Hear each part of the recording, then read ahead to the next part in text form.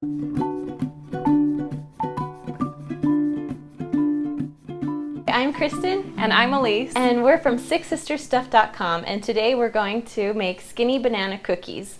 Lots of times I have leftover bananas and I'm not exactly sure what to do with them, and I really don't want to make banana bread. And so we found this recipe, and it's so easy to make. It only takes about 3 ingredients. And so our ingredients are 2 mashed bananas, and they want to be ripe bananas because if they're not ripe, the cookies won't taste very good. So we have 2 mashed bananas, and then we have 1 cup of old-fashioned oats. And then you can either do a 1/4 or a 1/2 cup of chocolate chips. And I like a 1/2 cup because I like more chocolate in mine. Sweeten them up. Exactly. You can also use dark chocolate if you want to do that, but I'm a milk chocolate kind of girl.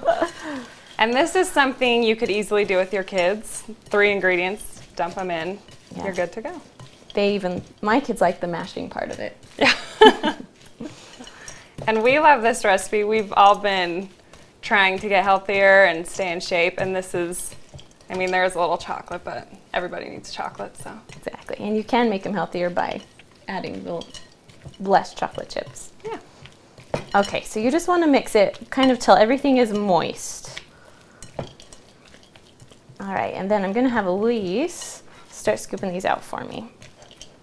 Now this recipe makes anywhere from 12 to 16, depending how big you want them. There you go, and just plop them down. On an ungreased cookie sheet? You can grease it or ungrease it. For me, greasing it's a little easier to get them off, but you also get the residue on the bottom of your cookies. So either way. It kind of just depends, yeah. And these cookies will cook at 350 degrees for anywhere from 12 to 16 minutes. You want to watch them, and when they start to brown, that's when you want to pull them out. But if they start getting too brown, they're going to be really crunchy. Now these are a little different texture than normal cookies. They're a little, kind of like a banana bread, but just a little smaller. So.